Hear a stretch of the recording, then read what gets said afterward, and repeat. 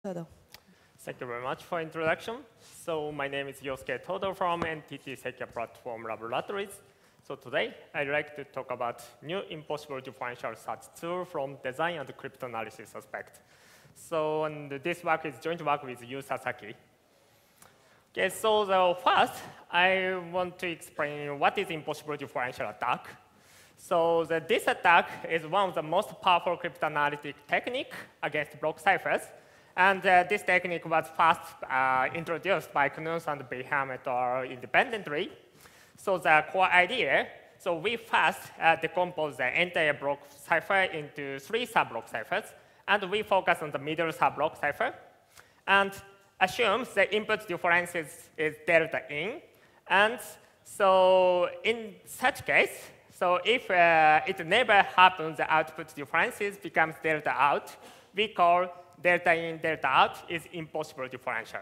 So if we want to attack the entire block cipher by using these characteristics, so then we get subkeys in the first and last several rounds, and we compute delta in and delta out from delta P and delta C respectively.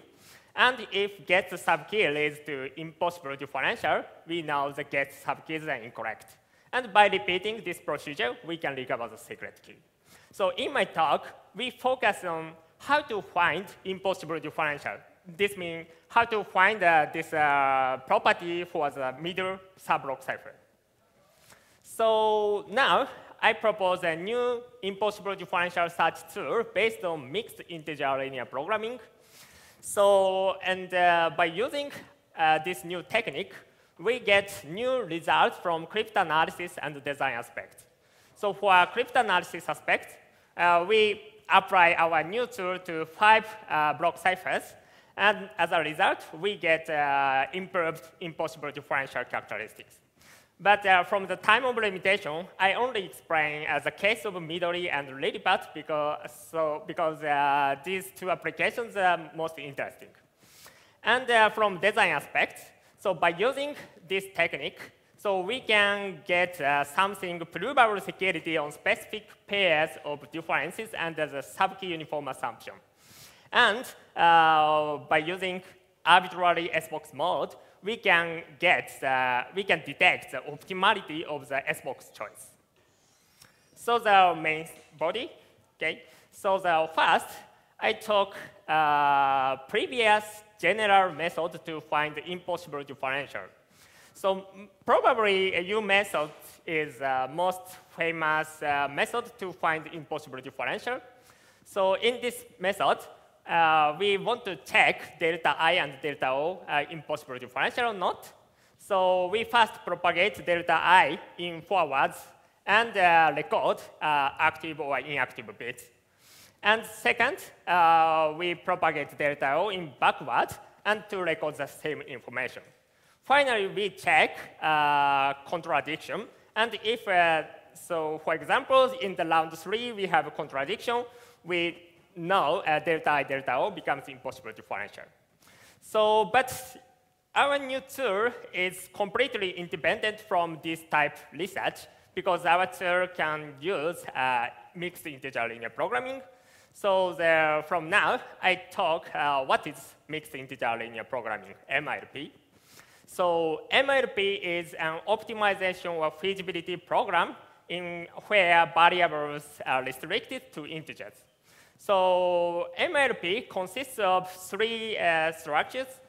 First is variables, and another is constraints, and final is objective function. So this is an example of MLP. For example, x, y, z variables, and these variables are restricted to binary value. And we have 2 constraints from the inequalities. And our goal, the goal of MLP is to maximize x plus y plus 2z. So this solution is 3 instances x, y, z is 1, 0, 1. So by MLP solver, for example, Cplex or Groby optimizer, so we can practically get this solution. So actually, it is, so application of MLP is not fast. So this type of research was first introduced by Nicky Munha et al. To guarantee the lower bound of the number of active S boxes. And after his proposal, we have many follow-up works.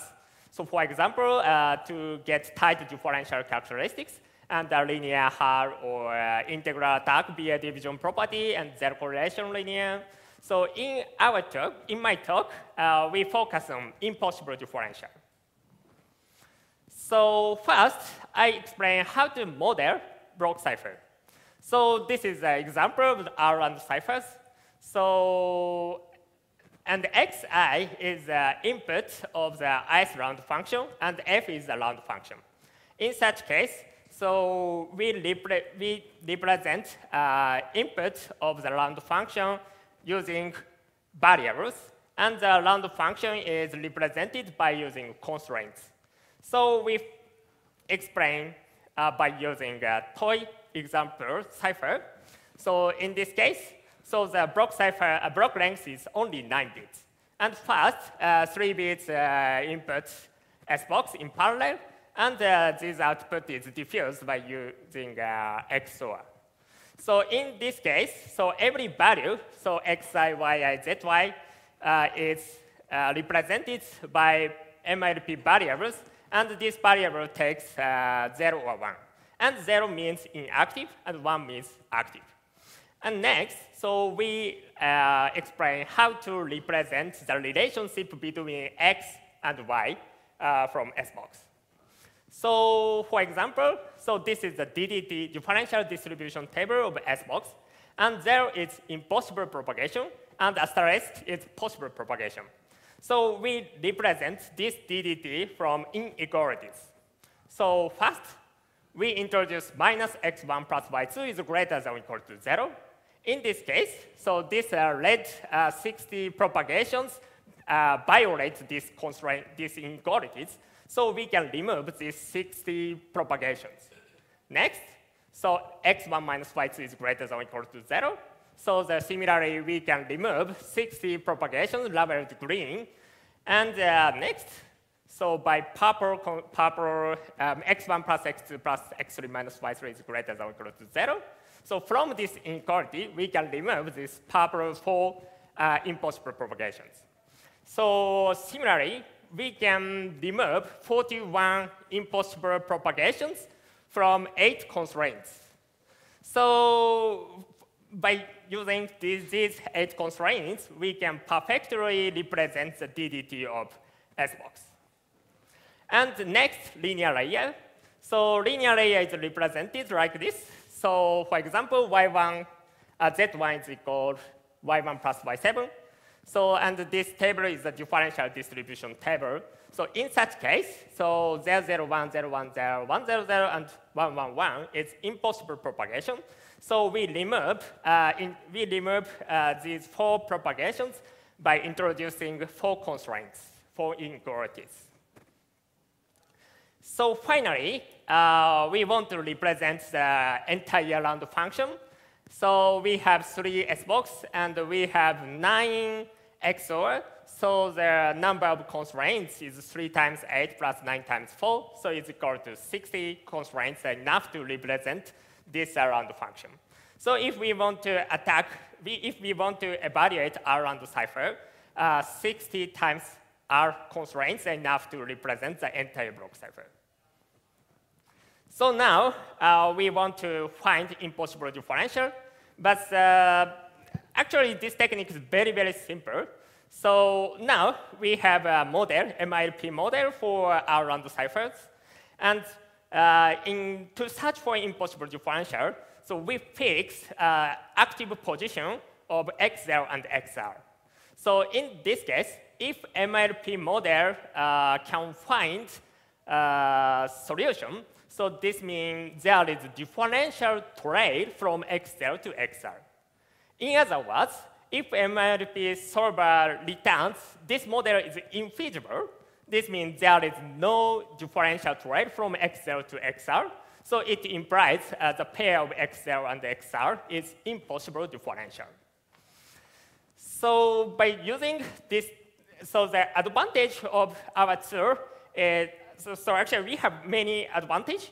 So for example, so we model differential distribution table. So in this tool, we can look the inside of S-box. And so unlike Kim's U method, we don't need to care the reason of contradiction. So so MLP model is completely same to evaluate differential characteristics. So in the design process, so we can share the MLP model for differential characteristic search. So next, I explain the application. So Midori. So Midori was proposed by Barnick at AsiaCrypt 2015. And the previous impossible differential is 6 rounds. And in this case, sub-byte is regarded as ideal S-box. So our tool found 7 rounds impossible differential. And this impossible differential well exploits the structure of sub-byte. And so after the find impossible differential from our tool, we manually verify why this found impossible differential is impossible differential. Okay, so from now, I explain the reason of contradiction. So in this case, so Midori 1 to 8 has 8-bit S-box, but this S-box consists of this S-box uses this type structure. So for example, so we first apply bit permutation, and next apply an involution for bit S-boxes in parallel, and apply bit permutation inverse. So for example, we focus on SSBY. So in this case, so we found this interesting property. So for example, in the left case, so if the top 2 and bottom 2 bits are active, in this case, only the top SB1 is active. And so the after bit permutation is inverse of the first bit permutation. So the active position is preserved. So the right-hand case is completely same. So we exploit this property. So this is an illustration of new impossible differential on Midori. So in the forward direction, so the 1 byte active, but this byte active has a red property. This means the top 2 and bottom 2 are active. And the ciphertext side, so the same position is active, but in this position, the middle 4 bits are active. So and by evaluating the propagation, so we focus on the 1, 2, 3, 4th round function. So in this position, so the forward direction, the differences has red property, but backward direction, this byte has blue property. So this means like this. So of course, it is contradict. So this pair of the input and output differences becomes impossible differential. So next, I'll explain about LadyPath. So LadyPath is an extended generalized facial network proposed by Berger at selected SAC. So and this network is extension from generalized facial network. So normal generalized facial network. So we have first nonlinear layer and so permutation layer. But extended GFN, so there are linear layer between nonlinear layer and permutation layer. So previous impossible differential is 8 rounds, but we found 9-round ones. So this is a specification for LadyPath. So LadyPath has 64-bit block length and 30 rounds, and every branch has 4 bits. So let's start how to find the impossible differential. So the previous impossible differentials are straightforward, but our impossible differentials perfectly exploit the differential distribution table. So this table is DDT of LadyPath S-box. So, and conclusion, so that if input difference is like this, and output difference is like this, and after 9 rounds, so alpha is chosen from 2, 3, 8, 9 is F. The pair of input and output differences becomes impossible differential. But from the limitation of time, I only explain why alpha is equal to 9. This becomes impossible differential. So this is the illustration of 9-round impossible differential, but maybe you can't see it. So, okay, so the first, we focus on the first and second round. So in the plaintext, we have differences alpha here, and after the first round, alpha moves here, and next, so in the second round, alpha is input of the S box, and after the S box, so we get differences beta. So beta is propagated from alpha via S box. Next, so after that, we focus on the round 4 and round 5. And from forward direction, we get these differences. And from backward propagation, we get these output differences. Okay? So let's focus on the round 5 here at this point. So now, input and output difference is the same. So the output of S box is also 0. The output differences of S box is also 0. So the input is also 0. So next, 0 propagates here, and alpha goes, we have alpha like this. And output of differences becomes 0, 0, and the input also 0, 0. Okay? So let's go to round 4. So after the bit permutation, this 0, 0, 0 moves in 0, 0, 0. So we focus on the right side. Okay? So now, 0 XOR beta, so the alpha, so the output of S box, output differences of S box becomes beta, and input differences is alpha plus beta. So, but when alpha is 9, there is no such beta. So alpha goes beta, and alpha plus beta is not equal to 0, and alpha plus beta goes beta. So if alpha is 9, there is no such beta, so this pair of input and output differences becomes impossible differential. Okay, so finally I talk about new results from a design aspect. So first, by using our tool, we can get something provable security. So, but of course, we need assumption. So first assumption is round keys are always XORed before S box. And these round keys are chosen from uniform at random. So, but of course, if we focus on the real block cipher, so the round key is generated from key scheduling algorithm. So this assumption never holds. But if we consider the cryptanalysis, so we sometimes use this assumption. So I think this assumption is reasonable. So observation is we first focus on the nonlinear layer. So if delta I and delta O is possible from differential distribution table. In this case, there is always subkey that this propagation is possible. So, and MLP can perfectly simulate the propagation on linear layer. So from these observations, it implies if our tool shows delta in, delta out is possible, there is subkey such that the propagation is possible. As a result, this is a case of Midori from the skinny and the rectangle and so on. So the remark is a search space. For example, in the Midori 128, I exhaustively search 1 byte active impossible differential. As a result, we know 8 rounds are probable secure under the impossible differential in this search space.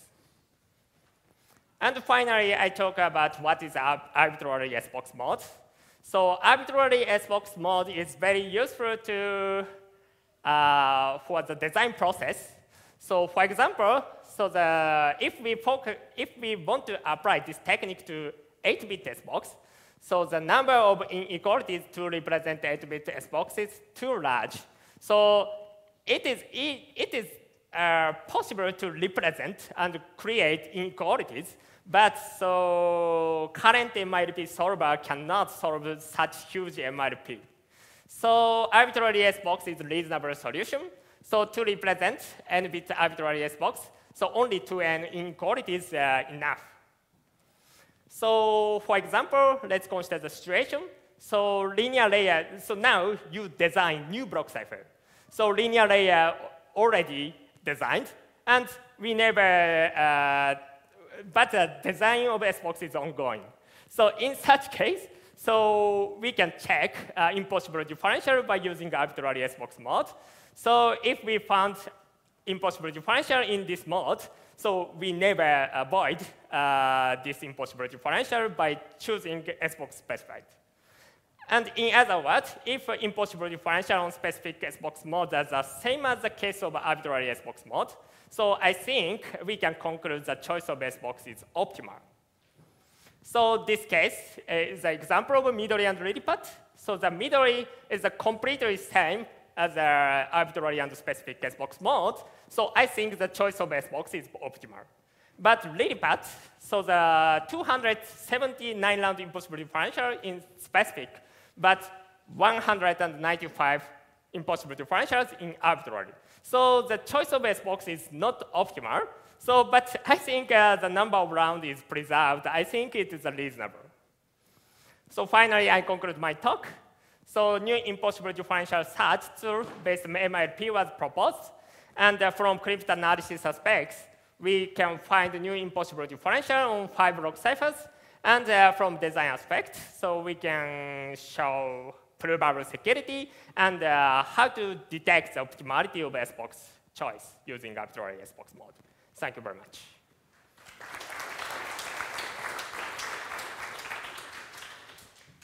Are there any questions? Yes. So if I understand correctly, your analysis is complete, assuming that the subkeys are independent from each other. It's if and only if. If there is an impossible differential, you'll find it, and vice versa. But you said that due to the key schedule, you might not be able to get all the impossible differentials when the key schedule exists. So my question is, suppose that the key schedule is linear. I see no reason why you cannot include this linear key schedule in your linear programming, and then for linear key schedules, you'll get if and only if property. So you'll show that there doesn't exist in the real scheme anything with more rounds, which is impossible differential. Is it the case? Yes, so if the key scheduling is linear, so, but, sorry, you fail, yeah.